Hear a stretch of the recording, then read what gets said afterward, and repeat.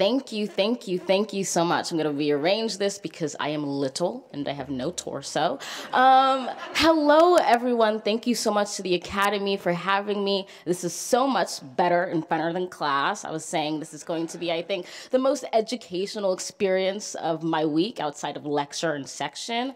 I realized that I actually have 10 minutes to talk, and I was going to actually read 2 poems. What I'd actually like to do instead is to only read one poem, but to have a conversation about how that poem came to be. Because as I was reflecting this morning, I realized that that poem's history that it touches upon intersects directly with this academy as well as with its larger project. As was mentioned, I perform my poetry around the country, and one of the most thrilling things I've been able to do is do a few commissioned poems with CBS this morning. And they always come at me with these big asks. They're like, okay, we want you to write a poem and perform it at the top of the Empire State Building and look at a helicopter and don't fall. And I'm like, am I James Bond, but like spoken word poet version? And I end up saying yes and, you know, doing the poem, and I don't die, and it's all great. But this summer, they actually came with me with quite a big ask, which is to say, to write a poem for the 4th of July, or celebration of our Independence Day. And I was very nervous to say yes, not because I'd be performing in front of 500,000 people and it would be live, or I'd be performing with this huge orchestra of the Boston Pops behind me with the legend Keith Lockhart. None of those reasons were really the reasons of why I was horrified.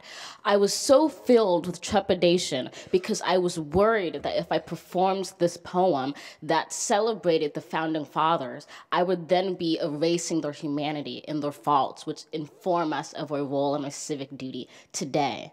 And I did a little bit of thinking, and I did my homework and my research. I'm a straight A student, so that's what I do.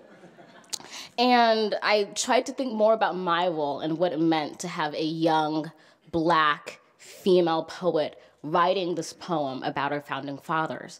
And I remembered Phyllis Wheatley, who was a slave who actually lived right here in Boston, who became the first published African-American poet. Now, at her time, you have to imagine this young, skinny, scrimpy girl who begins writing these poems and publishing them, and it sent a ripple throughout the intellectual elite of that time, to the point that this teenage girl is called into a tribunal here in Boston and made to sit in front of 18 white men who are then going to judge, by her prowess, the role of Blacks in arts and science. Now, interestingly enough, part of this 18-man panel was actually John Hancock, one of the Academy's founders.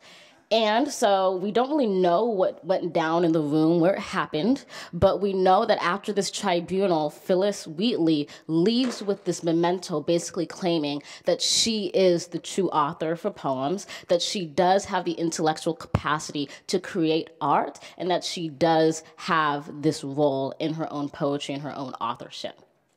Well, this was not enough for one of the other founding fathers. Never mind that George Washington had also read Phyllis Wheatley's poems and found that they were phenomenal and actually invited her here to Longfellow House, which had been his headquarters.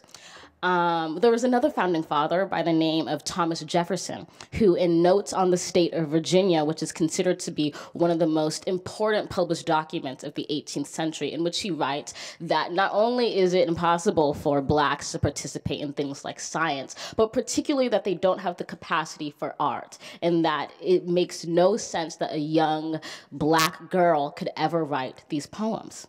And so, after doing my research and my history, I said, you know what? Thank you, Jefferson. I'm going to write this poem. I'm going to do it.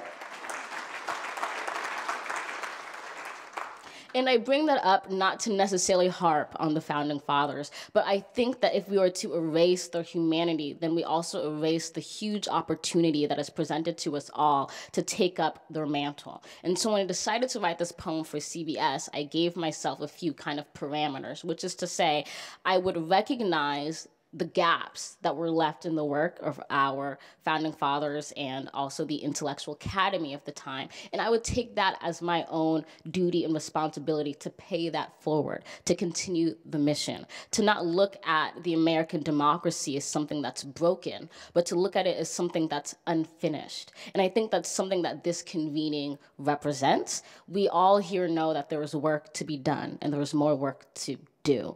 And that's not necessarily something I think that's pessimistic. I think it's actually audacious in the hope that it represents.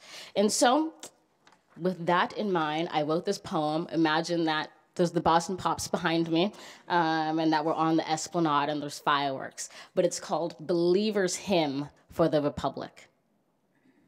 12 years ago, to be exact, our founders dared to declare the world's most revolutionary act, a pact sworn for liberty and equality. Out of many was born one people, a teeming nation made of nations, at its very foundation a dream for life, liberty, and the pursuit of happiness.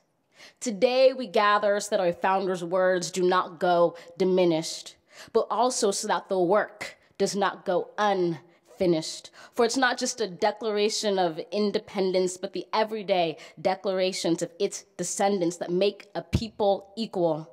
It is our right and our role to remember those words scratched on our skulls so we may live them and heal our nation whole. We roll up our sleeves. We believe in the dream, in these American stories, and the glory of the struggle.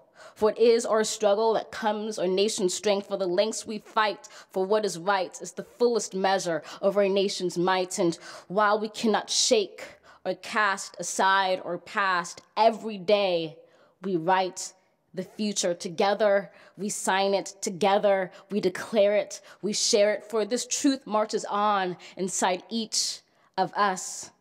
Americans know one another by our love of liberty, when in fact we are liberated by our love for one another. We understand that a house divided cannot stand, so let us make a pact to be the country that acts as compassionate as we are courageous. In the Declaration's pages, we write a new order for the ages. Out of many, we are one, bright as a sun and bold as an eagle, a nation of all people, by all people, for all people. Let this 4th of July move forth or cry to redeem the dream as we remember those words forever ignited that we have so long heard and recited, that we are right to stand, but we are revolutionary when we stand united.